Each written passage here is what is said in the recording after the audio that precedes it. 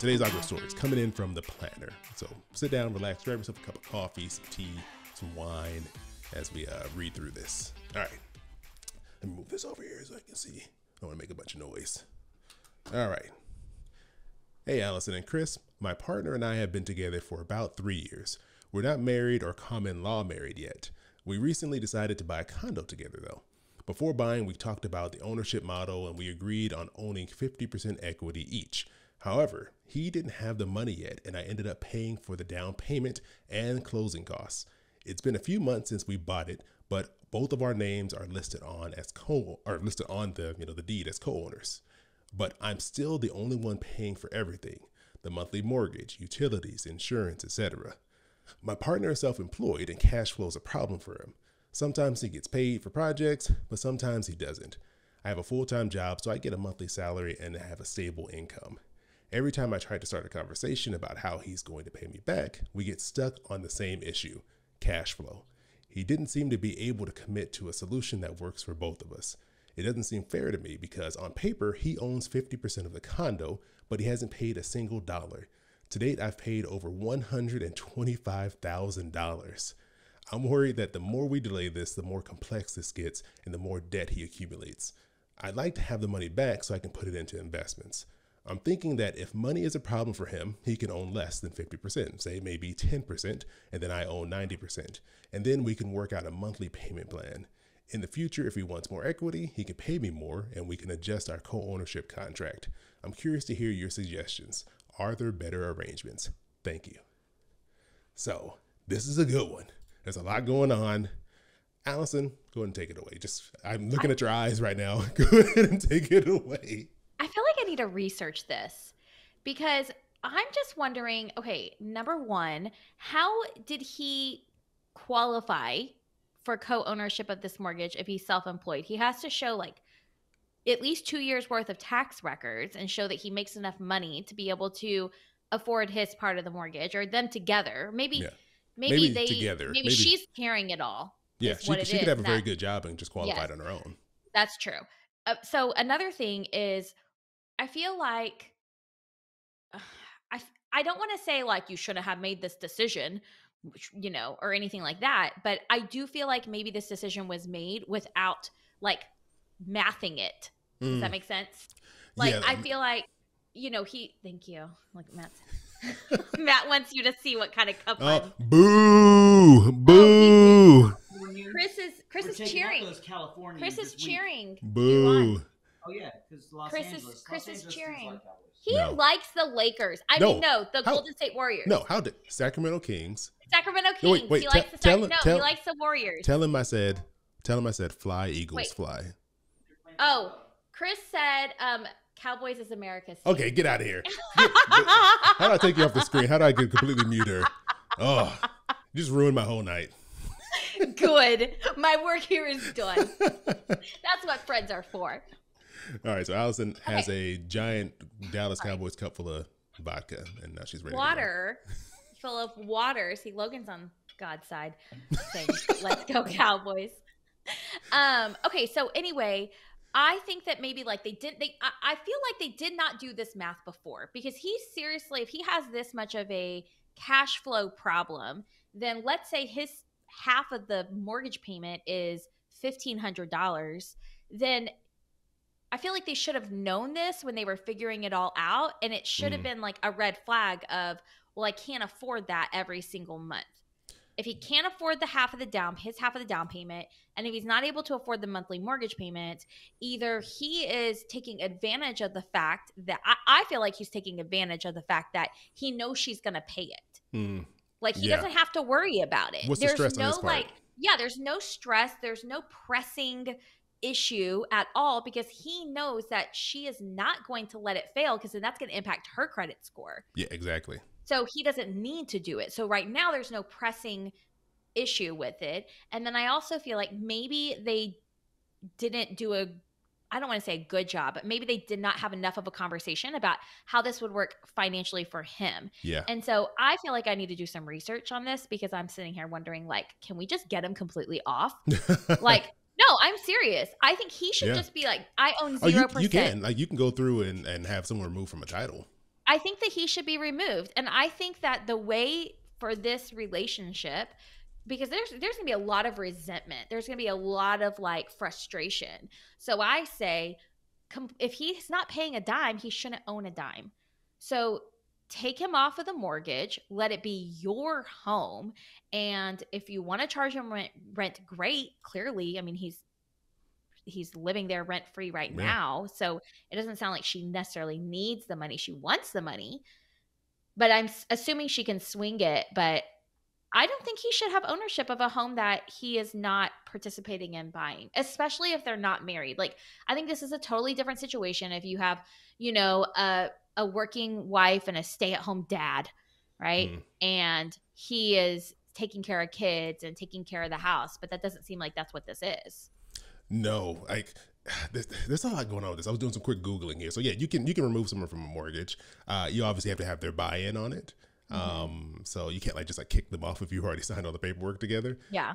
So I don't know how open this person would be to this arrangement, because it sounds like, I don't know if they've had this conversation. If they've had the conversation of, let's change our ownership percentage, let's change our arrangement since you haven't given me money, because it sounds like they haven't even gotten really through the conversation of how are they going to continue to, I guess, get his money, either for one, give him to pay his share, but then also pay the back money he owes between down payment and all the other things that, because it sounds like she said It's not going to happen. he said he's not even paying utilities or insurance, so it sounds like he might not be contributing anything. I don't know, maybe he's buying groceries or something. He might be doing something else, but it sounds like housing, which is the most expensive thing you're going to pay, your biggest bill, he's not contributing. And I was wondering, I was like, oh, when did they send this question? Maybe this was during the pandemic when everyone was buying a house, but they sent this around November of last year, November 2022. Okay. So, and they said it's been about 3 years, so 2019. So it's not that rush that everyone had to buy a house, but even without the pressure of everyone oh, I got to buy a house quick right now. Sometimes I think you end up in a situation where maybe one person is really enthusiastic, and I don't know if the other person, if the guy in this who's not paying anything was really excited to do this, or if it was the planner who wrote in, if she was the one who was like, I'm really excited to do this. I want to hop on it and buy this house. But like you said, they didn't have any type of structure in place, because he knew, it's not a surprise. You don't just wake up one day, it's like, you know what? I had the cash flow, but now I don't have the cash flow. I don't know what happened. This guy knew that he couldn't afford to do this. Or he knew he was going to decide not to contribute even if he could. Yeah, I mean, look, it says he owns 50% of the condo, but he hasn't paid a single dollar. Nothing. And that's extremely unfair. It is very unfair. And very messed up to this person, that their partner is just like, now's not a good time. Because I'd want to know too, does he go out to eat? Does he have a car? Does he pay insurance? Does he have health insurance? What other responsibilities does he have that he's paying for? Or are they just leaving this person stuck with all the bills? I almost feel like she's not going to get money from him. I feel like she's holding on. I'm looking over here because I keep reading it. But she says, I'd like to have the money back so I can put it into investments. But if she's paid over $125,000, then that's essentially, he owes her half of that? Yeah. I just don't see her getting that money back if he can't even afford to give her a dime. If he's not making, not even let me say that afford. Let me rephrase that. If he's not making it a priority to give her any money, because no matter what he's doing, he can pay her something. Anything. Even if it's $10. I mean, and it seems so measly and silly, but it's almost like when you're not willing to even do one thing or make one move in that direction, that means it's not a priority to you. And I get it. It's not a priority to him. He's living rent-free, utility-free in a condo that's half his. That's just not right. No. I don't like it. I don't like it at all. I think that she should say, you either need to start paying me a set amount every single month, or because I have financially contributed to this entire home, I want you taken off of the mortgage. And if he can't understand that, and he might be upset at first, and if he can't come to terms with that, then I don't want to say dump him, but just realize that he doesn't necessarily have your best interests at heart. No, it definitely shows a lack of respect, right? The fact that, one, you let the other person take on that much responsibility, but that you won't even have a conversation. And I mean, I know ego gets in the way, especially for men, I'm I sure the thought you said eagle, like a Eagles, flying bird. the Philadelphia Eagles, never get in the way. All they do is win. But Boo. the ego can get in the way because Mhm. just this is just how guys are, and maybe that's part of it. He's like, I don't want to talk about it because it's admitting my failure and I can't provide. There could be all these other things going on, but Mhm. despite all of that, you still have this partner. You're still leaving them kind of to just carry the weight of everything, and that's definitely not a Mhm. fair thing to do to them. No, Even if it's definitely even not. you need to swallow your pride and have a conversation and say, you know what, I Mhm. thought I could do this. When we started this, Mhm. we started the house search, so I filled out the paperwork. I felt really comfortable, but business went a lot. It got really bad over the pandemic, and I thought it would recover, and it never did. And I had plans to pay you back, and it did. Like, you have to just man up and then explain what happened and say, Mhm. I'm sorry, and this is how I can try to make things better. Maybe you need to go get another job because clearly business isn't working working out for you. So it might Chris be is gonna say it like it is here. Man up, get a job, pay your lady back. you Is have that to. what you want to say? Yeah, because you can't keep doing this there. That's it's wrong to keep doing that to Mhm. someone because Yeah. like if your business has been bad, if you have no money to pay towards a house for 3 years, that's a failed business at this point. Like Yeah. it's a That's a business that's making no yeah, money. yeah. I'm sure Let's yeah. there's always a lot of circumstances we don't know. There's probably details that we Mhm. haven't heard yet. But just service level sounds like you might need to go get a job Mhm. and just at least enough to pay her. Go work at Starbucks. Get to cover some health insurance or something. Do Yeah. something to help out and don't just sit there and be a mooch because that's not fair. Okay, so this makes me want to ask you this next question, which is kind of in the similar realm here.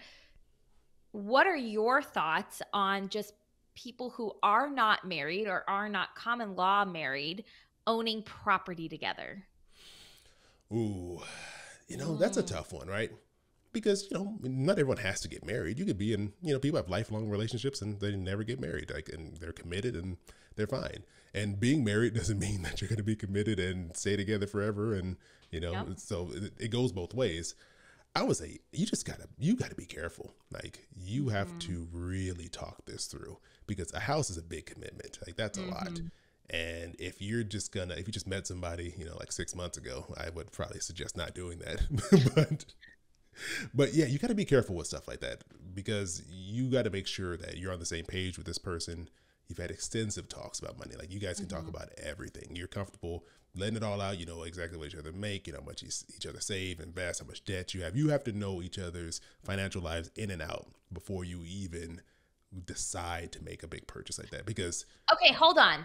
But there are married couples that oh, don't yeah, know each other's financial lives in and out, and they still make a big purchase they like probably that. shouldn't buy a house either.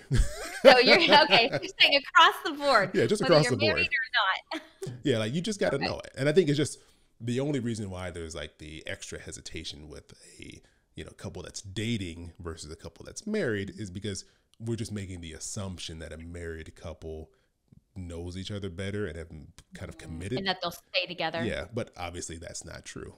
Clearly the statistics show that is not true. So I just say, just in general, married or not married, you gotta really know what's going on with each other financially because Mhm. it's a big deal. Because if it all falls apart, it's a lot harder to figure out what's gonna happen with the house, and a lot more Yeah, expensive maybe to go through that process than if you're renting an apartment. absolutely. And it's well, number one, expensive.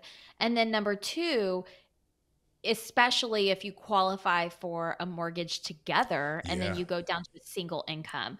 I'm thinking of two friends I have that have recently been divorced in the last year, and both women took on the mortgage payment. That's And so hard. now there's added stress of making sure you're making that mortgage payment and covering that mortgage payment. And that, if they had been renting, there would just be less stress. Yeah. Yeah. So, and they were married. So those are examples of people who were married. Yeah. What are your thoughts on this on non-married couples buying a house together? I mean, I don't recommend it. I think it's too scary. Spoken as someone who, I moved in with Matt before we were married, and I I know. And then I Your wore mom white watches at this my wedding. podcast. And I wore white at my wedding. And that was seen as very risky because, oh, well, what do you do if you break up? You're both on the lease and then you're in this difficult situation. And so the way I see it is, okay, it's really you're thinking about it in worst case scenario, which, Yeah. can seem very pessimistic and very depressing.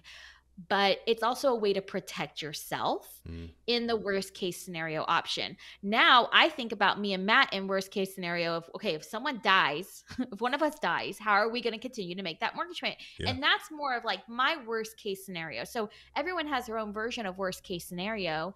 And when you're buying a property with someone that, you're not married to, obviously it just complicates things a little bit more. And not to say that like you can't do it or that you can't get out of it, because you can, but I just don't like to, I don't want to complicate my life, and I don't want people to complicate theirs, and it just seems like renting is just a more um easier solution. And if there is a complication, if something goes wrong, it's a less expensive solution Mm. to a problem. So if you move in together and you have to break a lease, or if you have to have a lease by yourself, you buy your partner out, you pay your partner out of the lease or whatever, and you have to pay for that apartment, at least it's temporary based on how long your lease is. Exactly. I mean, because like if you break up and you have a house together, I mean, you're more than likely gonna have to either sell it, or one of you's gonna have to try to get a loan to cover the rest of the other half of the mortgage, or to cash that person out. So yeah, Yes. it's if you're, it's kind of like if you aren't for sure committed for the very long term future, buying a house Yeah. together is probably not a great idea. Hmm. I would probably not do that Yeah. because yeah, Right. I want to come back though to what you originally said, that no matter what you do, whether you are married or you're not married, and you decide to make such a massive financial commitment, because that's really what you're yeah, doing, right? It's not that Chris and I think you're going to get divorced or you're going to break up if you're dating. It's yeah, not that. It's that you are making a very, very, very large financial commitment with another person. yeah. And so I love how you said before, really having those very open and honest conversations about your budget, about your money, about your abilities, even percentages, like, well, what would your half of the mortgage payment be in terms of percentage of your take home pay? Because it's not that we are like, you know, raining on people's parade who are dating and we don't think that they're going to be committed. It's just Yeah. taking on massive commitments like that should, like, just put it off as long as you can. That's what I think. Yeah, just give yourself some time to think it through and make sure Mhm. it's the right Or have decision. one person do it and the other person rent. Like, I think it's great to have, like, if you're, especially if you're in a relationship but you're not married, have one person purchase the home and then the other person rents part of, pays for part of it. Hmm. But they got to agree, though. They have to agree. The other person Of has to course. agree that's the arrangement they want. Of course. I think going back to the beginning of the story, where basically this person, our writer, put all the money down, basically went through all the work, and partner's not really communicating with them. Mhm. I think it's going to be a difficult conversation, right? Because if they won't even talk to you about how they're going to repay you, it's also going to be a very difficult conversation to discuss with them, taking them completely off the mortgage, right? Mhm. So I Yeah. think either way, it sounds like this person's gonna be like pulling teeth to try to get through these conversations. Mhm. But Yeah. you kind of have to start the process. And as the thing, we're not lawyers, so No. I, What? I know it's hard to believe. I've been telling you, I've been covering all your court cases all this time, but I'm not a lawyer. But yeah, I don't know what the legal ramifications are of this. Like, Mhm. if you get into a situation where they're not cooperating, but they also aren't paying, then that's when you might need to just Yeah. seek a little legal advice on what your options are, because Yeah. it might, be a little more difficult. Basically, how can you make your life as streamlined and seamless as possible? Unlike Logan's parents. I don't know if you see this comment he just Uh, put up, Let me but put he this in said there. his grandparents. My grandparents bought a house and were never married. That's fine. They stayed in that house until they both died. Didn't write a will, and then it was chaos. Mm, Chaos. So here you go. Here's a classic example. It's not that Logan's grandparents weren't committed to each other or anything, but there is chaos ensues because of the legal side of it. yeah, And and so that just makes it difficult. But um but good luck to the planner. We want to know what you decide to do moving forward. What are, and if you have that conversation, how was it received? Oh yeah, wait, And that, before you wrap it up though, I'm going to ask you one more question. okay. Now, do you foresee a situation in which you can go to your partner who you've agreed to buy a house with together, which you technically bought it together, even though they didn't put any money in, and you tell them, you know what, since you haven't paid, I would like to move this mortgage 100% into my name until we can come up with some type of agreement since I put in all the money. Do you foresee a situation in which that person will, budge on that and be like, I guess, receptive to that? How do you see I that? think that's very reasonable to ask. I think it's very reasonable, but I just want I to get think your it take. is very reasonable to ask. It's like someone, like, I don't know, if a famous painter, Da Vinci, was painting, what's a Da Vinci painting? Give me a Da Vinci. Is that Starry Oh, Night? Is that no, I don't think that's Da Vinci. who did Starry Night? That is Google Van it. Gogh. Van Gogh is Van Starry Gogh. Night. It's like if Van Gogh was commissioned to do Starry Night with Da Vinci, but Da Vinci never lifted a paintbrush. That Da Vinci's so lazy. Right? And then Da Vinci wants to sign his name at the, bottom right-hand corner of that painting. That would be like Van Gogh being like, listen, dude, you did not lift a single paintbrush. I did all of the painstakingly hard work in this Starry Night. All those stars. Up close, it's a big mess. And then you back up and it's beautiful. And that's from me and my doing. I don't think that Da Vinci should be able to sign his name on Van Gogh's work. Same thing. Different scenarios. There we go. Logan said Mona Lisa, which seemed like that should have been an obvious answer that either one of us would have came up with. Whatever. Oh well. But yeah, I agree. Like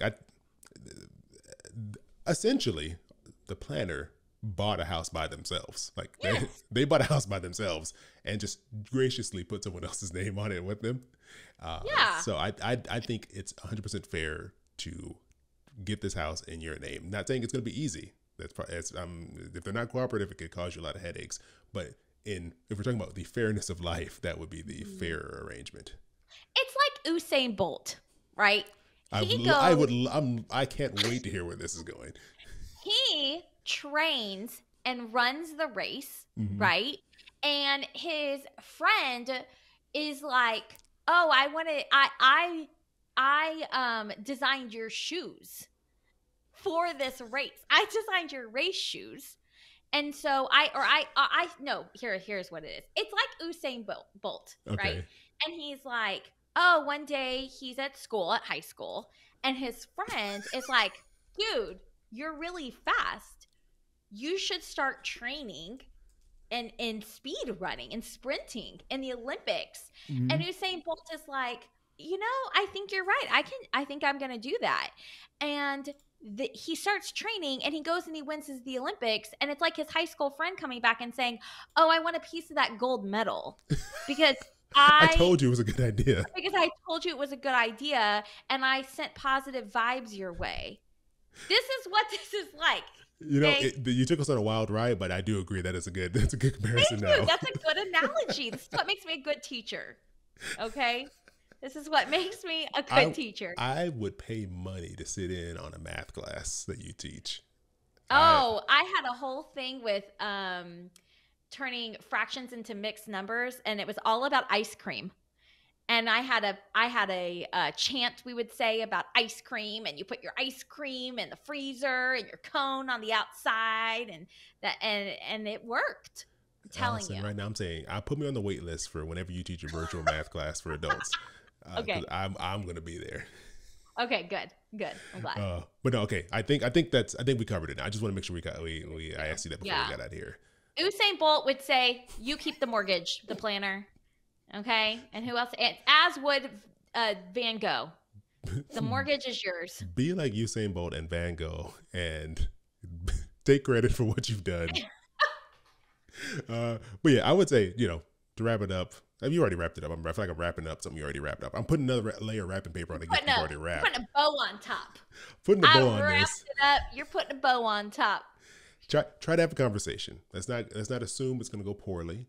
And just, I think, be very clear. We need to have this conversation. It's stressing me out. It's bothering me. We got to get through this conversation. And if you can't do that, then that's when I would start just researching your other options. Maybe talk to a lawyer, understand the process better, what your options are. So that way, you know, can I divide my ownership up more? Can I remove someone from a mortgage? If they're not cooperative, how does that look? You need to start getting into, that's when you really need to start asking the difficult questions. But we wish you the best of luck. And I hope it doesn't have to go to that. I hope it goes to, you get them to talk and you can work this out. Yes. And if anything fails, in the words of Chris, just play this: man up, get a real job, and respect your woman. There we go. I agree. So thank you to the planner for taking the time to send in that story. We really do appreciate it. We appreciate all of you taking the time to entrust us with your awkwardness. If you want to be like the planner and leave your story, please do.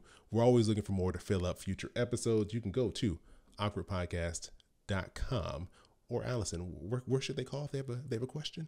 They can call 707-200-8259. Leave us a message. We promise we won't pick up. We're not going to talk to you about your car's extended warranty. Just let us know your awkward story. It'll take you 30 seconds and it's going to be so good.